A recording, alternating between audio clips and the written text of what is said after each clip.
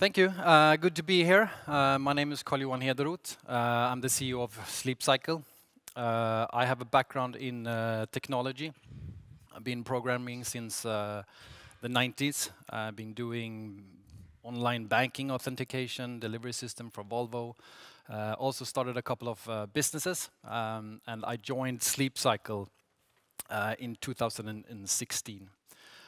So I'll spend roughly 20 minutes talking about sleep and Sleep Cycle. And at Sleep Cycle, we're a team of sleep experts, machine learning engineers, and product designers. And we're on a mission on improving global health. And to pull that through, we're strong believers that sleep is the first and single most important factor to that.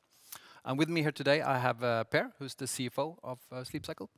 Yeah, hi, Per Andersson. I'm the CFO. I joined the company about 2 years ago. Before that, I have a background as CFO of another listed company, and before that from auditing and consulting. Great. So very short on who we are. We're a subscription-based platform for sleep tracking and sleep improvement. Founded in 2009, we have millions and millions of active users on our platform. So why does all these users use our product every single day of the week? That is because we deliver better sleep, because we're not sleeping that good right now. 1/3 of the US population is sleep deprived, and it's at a level where CDC, the Center for Disease Control in US, has actually declared sleep deprivation a public national health epidemic. And we're fighting this. We're doing that by tracking sleep, providing insights and personalized recommendations, and also tools for improvement. Second important part about Sleep Cycle is that we have technology by heart. We're believers in the capabilities of machine learning, AI, and as you all know, AI and machine learning requires a lot of data, and we do possess a lot of sleep data. Thirdly, we're subscription-based. We're distributing the product through App Store and Google Play, and the price for Sleep Cycle is $29 a year. So, looking quickly at Sleep Cycle in numbers, we have a little bit north of 900,000 paying customers. Every month, a little bit more than 2 million users are using Sleep Cycle. In terms of revenue, we're a highly profitable company. We have been since inception, since day zero. We're on roughly 200 million SEK in revenue the last 12 months.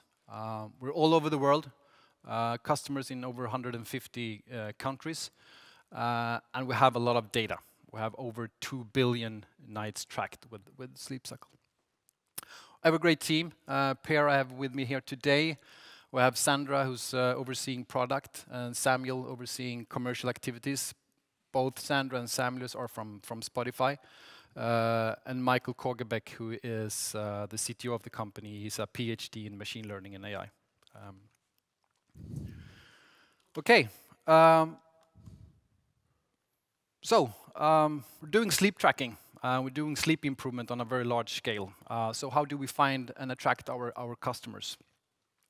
Basically, this is the good part on being very true to product and product quality, because we have a very, very, very low customer acquisition cost and Sleep Cycle. We basically got our first 20 million downloads without spending a single dollar on marketing. And that is the case still today. Roughly about 75% of our customers find us through recommendations from friends and family or app stores. And our customers sharing their experience on Sleep Cycle is really our best sales force. Backing up this growth is product and technology, and me myself coming from tech, and tech is really close to my heart. This is an important slide. At a first glance, when you look at Sleep Cycle, it really strikes you as a simple product. You download it and you press start and you're off to tracking. But the secret sauce behind this simplicity in the user experience is a sophisticated layer of technology, including machine learning and data. And I will here talk about two things when it comes to technology.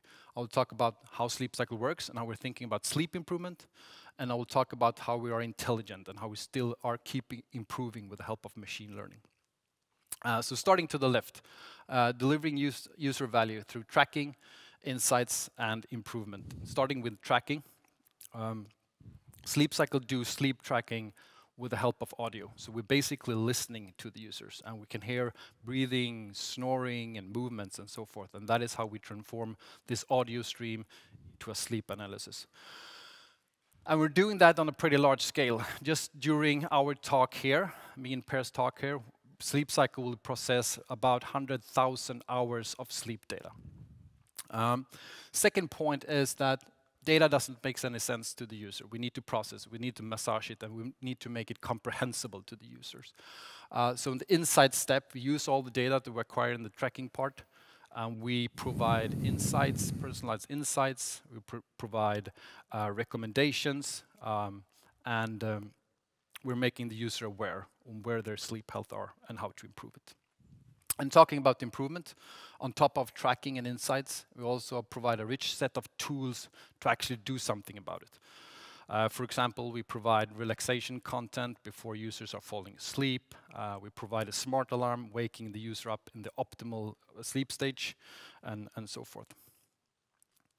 So looking to the right here, so basically what we have here is we have millions and millions of users passing through, collecting the data, providing the insights, using our tools to improve their sleep.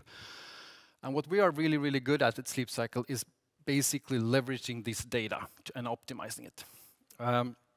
Looking to the right here, we have all these users on the platform, and they generate tons and tons of data, 2 billion nights of data, and we're good at using it. We're not only improving the accuracy in the sleep tracking, but we're also optimizing in what kind of insights to what user at what timing we should push out to our users in order for them to improve their sleep. And while doing this, I mean, coming from the growth side, you can see that we are a very product-led company, and we're seeing growth coming from product enhancement. This is really driving more users, who's driving more data, driving more optimizations, more users, and so forth. And this feedback loop is very important to us. Looking a little bit ahead to the future, I mean, to start, I mean, sleep is essential for health. And we have a product that works. Users are falling asleep faster with Sleep Cycle. They are waking up more refreshed when they in the mornings. We have 900,000 users that can prove that. But there are two important points for us when we're looking at the future. The first one is that there's a large untapped opportunity still in the sleep space. We have not solved sleep yet. We're far from it. But that is why we're ramping up investments in tracking, in how we're delivering insights, and what tools we provide to what users. And you will see features surfacing here the coming year. For example, breathing disruptions, indicating sleep apnea. We will look at teeth grinding, affecting 8% of the adult population. And I mean, look at the scope of this. Both teeth grinding and breathing disruption probably affects 500 to 1 billion of people worldwide. The other important part in looking a little bit ahead for us at Sleep Cycle is also health tracking. So one example is that during COVID, we were looking at nighttime coughing. You remember that Sleep Cycle was listening to the user, so we can also detect coughing. And we were looking at like country from country on how people are coughing during the night, and we can see this peak going up, like from the West Coast in the US to the East Coast, through Europe and so forth. And we were kind of a little bit stunned about this. And then we took the data from actual confirmed COVID cases and put that data on top of this, and we can see almost an exact correlation. With the only difference that our coughing data was basically 2 to 3 weeks ahead of the official statistics. So what we were basically seeing on our dashboard was basically COVID spreading out over the world, and we could see it 2 to 3 weeks ahead of official statistics. And this kind of got us thinking a little bit about coughing and health tracking. And I mean, we at Sleep Cycle, we spend 8 hours with our users every night. That is more than any app is doing. And we're listening to them, and we have the users laying in a restful state in front of us. And this is a privilege, and there's no better timing to also use this time, not only for sleep tracking, but also for general health monitoring. And I think both me and the team are pretty confident that we will, during the next year, be able to predict coming colds and coming flus for the user, and also predict the data we have, daytime cognitive and physical performance. And even further ahead, I mean, the link between lifestyle chronic diseases such as hypertension, depression, and so forth has been proven in the science over and over and over again. And I don't think we are overstretching an inch, that we will in the future be able to predict these conditions and also let the user act on them in a preventative way in the future. Now we'll let Per talk a little bit about the commercial part. All right, so we are a growth company. Our main focus is revenue growth. We do that by developing our product, by providing users with more services, more features. We attract more users, and we can increase prices. So in this page, I will try to explain to you how we derive revenues from the product development. So looking at the pile in the middle of this slide, we can start with the main part of our revenues comes from renewals. We are a subscription-based business, meaning that we have a recurring revenue base. On top of that, we derive new sales, mainly coming from the product development. We attract new users, but we also have a very beloved product. We constantly rank very high in Google and Apple's stores, meaning that we get a lot of traffic and we'll get a lot of cost-efficient traffic. As Carl-Johan mentioned before, we have a very low customer acquisition cost. During 2022, we have started to adjust the prices on certain markets. We do that because first, we have invested a lot in the product. I mean, we can increase the price, but we've also seen that we are priced fairly low compared to some competitors. And for the coming years, we see that this will help us grow revenues even more. On top of this pile, we have what we call our new initiatives, partnerships and new channels.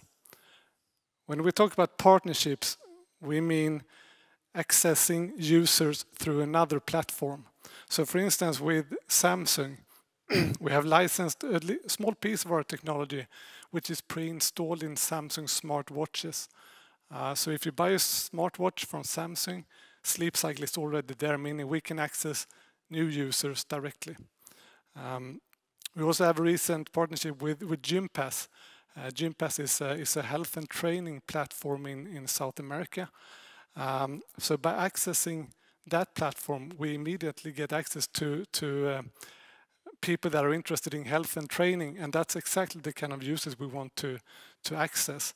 So as an example with Gympass, we started that partnership in September, and I think after almost 1 month we saw another 7,000 of new users coming through that platform. So this is a strategy we will try to expand in the coming years. We also have what we call a corporate offering, meaning that we have adapted our offering to fit companies working with employee health. And we started this last year, and we have a few test customers, you can say.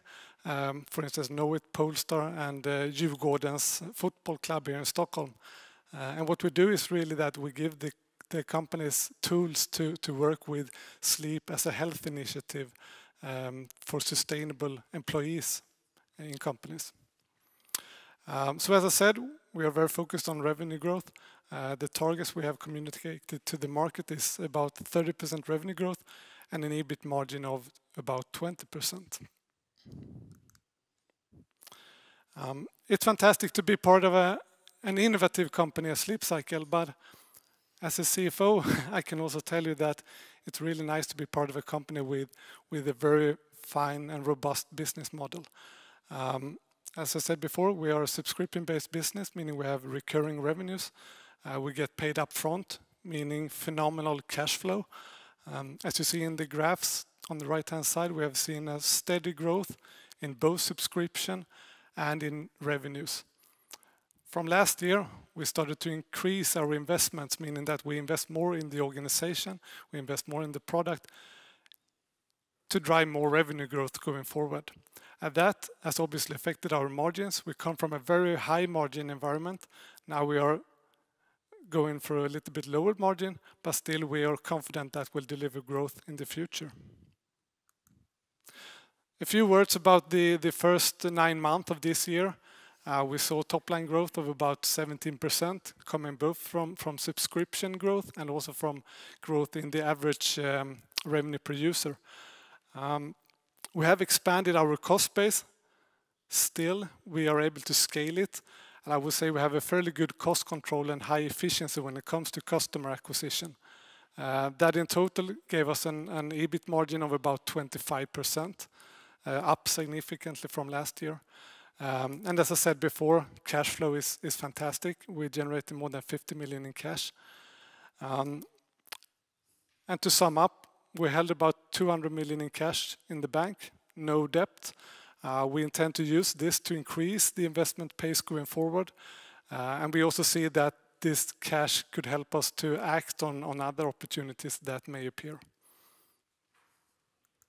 Johan. Great. Just a short summary. So first of all, I mean, we're coming from solid financials. We're profitable. Our product and our business model is working. Secondly, we're technology leaders.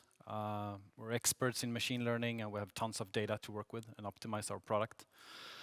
And lastly, I mean, the commercial opportunities that Per has been mentioning is really ahead of us, and both in terms of what we can do to the consumer through app stores, but also in new channels and partnerships such as that with Samsung. Thank you. Thank you for listening. Well, thank you very much indeed. What would you say is making you stand out? What is your most unique selling point? Because there are many sleep apps on the market, right? Yeah, I think we have been around for a very long time, and we have constantly been focusing on the product and not just making more features and building it out, but also in terms of quality. And I think when this really is, as we were mentioning in the presentation, this is really the base of why we're growing, because people are coming back to us and they know that what we do actually is accurate and that actually is helping them improving their sleep. And I think when you look at all these apps, it's like, how hard could it be? But when you start trying them out and you really get into it, you can really feel the difference between what we do at Sleep Cycle and basically any other competitors. Mm. So where will you be in 5 years financially, and what do you need to get there? Yeah, in terms of the product, I mean, I believe very much that making use of these 8 hours in terms of both improving their sleep, but also, as mentioned, in terms of what we can do in health tracking. I think there's enormous potential in the data that we collect as of now.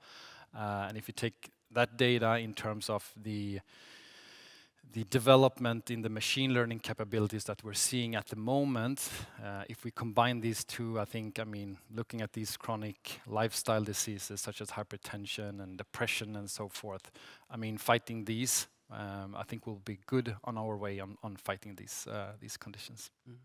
Would you like to add? Yes. Yeah, and I think we have a very scalable business. So when we talk about increasing investment, that's basically to speed up the development. We see such huge opportunities. So if we can invest a little bit more, we can reach them faster. But still, I'm convinced that we will be able to scale this pretty fast, which we do with the data as foundation. Mm-hmm. Well, thank you very much indeed, and best of luck. Thank you. Thank you.